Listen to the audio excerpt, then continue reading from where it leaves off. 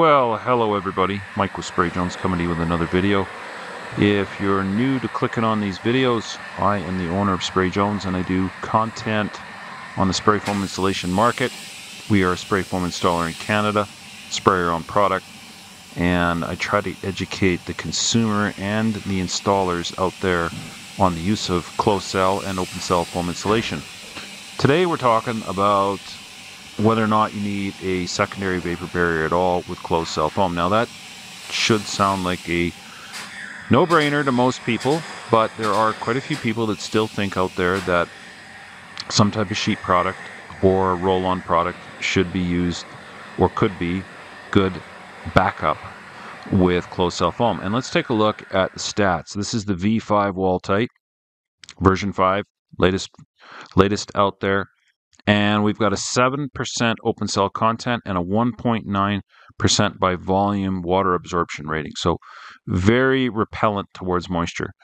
But this is the figure that everybody needs to see. 56 nanograms for a core sample, 50 millimeters thick. That's 2 inches. 5 centimeters or 50 millimeters is 2 inches.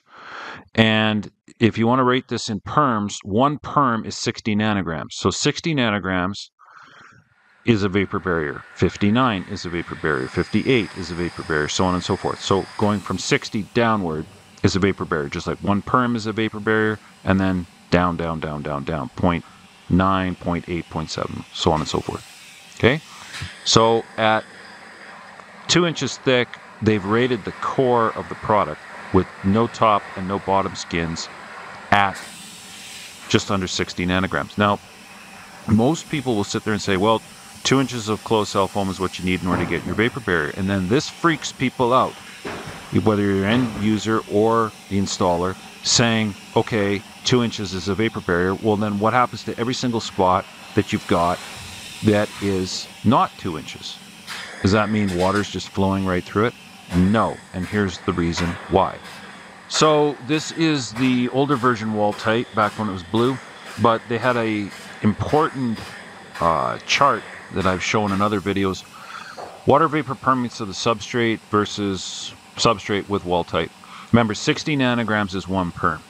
So anything 69, 60, 59, so on and so forth is vapor barrier. So here's your OSB, your half-inch OSB with 1 inch already at 33 nanograms. So half what is required to be a vapor barrier with 1 inch. So no, 2 inches is not needed. And if you have a spot that's a little bit low, it's not an immediate problem. You don't have to rip everything out or redo it or add huge copious amounts of foam. The reason being that people say the 2 inch is that under the worst possible scenarios and cases, 2 inches is going to cover it. Like on gypsum, half-inch gypsum, right? 1 inch isn't cutting it, right? 90 nanograms. You need to drop that down to at least 60 or less. So, double it up. Maybe you go from 1 inch to 2 inch, you go down to 45 or something like that. That's why most people are going to talk about the 2 inches being necessary. Okay, so when you take a look at these isometric details, 3D details, they show requisite amount of spray foam insulation, 3 inches of Wall-Tite. This is a basement detail, so poured foundation walls, framing inside, and then 2 inches of foam on concrete, 3 inches of foam up in the joist end, and then if thermal barriers needed, they're showing spray on fire protection here. But the point being is that on the wall detail that the engineers provided, no poly, no coating is shown as necessary up against the concrete or on the surface, the facing of the spray foam. So it is a standalone product. And that's what we've come to know and understand. So the vapor permeance at 2 inches of foam on concrete, according to the previous chart, is more than enough to be a vapor barrier. So we do not need plastic before or after. Here is a built-up corner detail. This is 2x6. This is from the top looking down. Here is ganged together lumber. It's important to understand that the caulking, now they show the caulking just as a sealant for the assembly, but what we would do is we put it into each of the gaps, the cracks, right? The way it shows here, right? So just take these beads and move them to the middle. We put the caulking in, we flatten it out. That way air from inside to outside is not bringing moisture with it. So with spray foam, you're not using poly to try and control any air, which is a joke anyhow because you put holes through it when you put the sheetrock on. But it's important to understand getting your spray foam consistently into the corner as much as depends on you.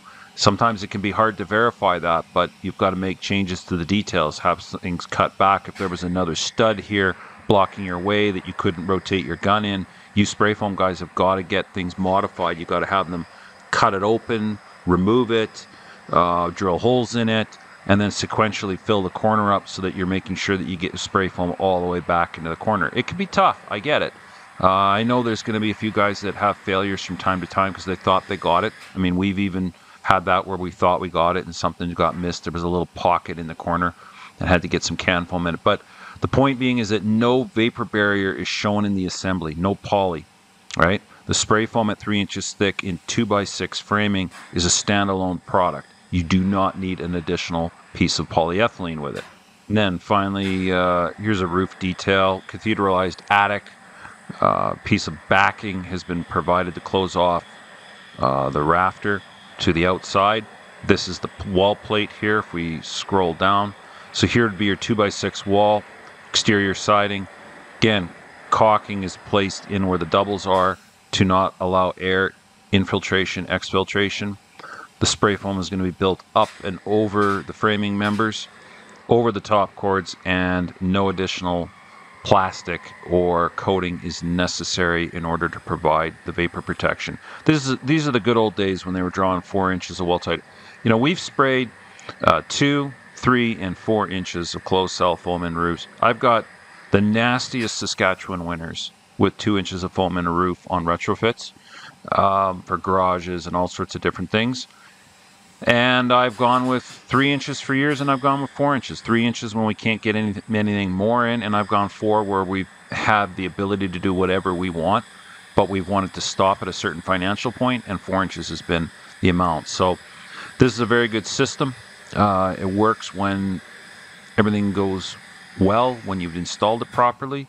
Even when you haven't done your job effectively, it's not a total and utter failure the way some people want to make foam out to be the boogeyman. It's not.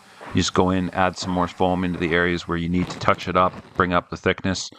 But caulking is a very critical and important part of sealing wood frame construction when there's a direct path to the outside and to the next side, right?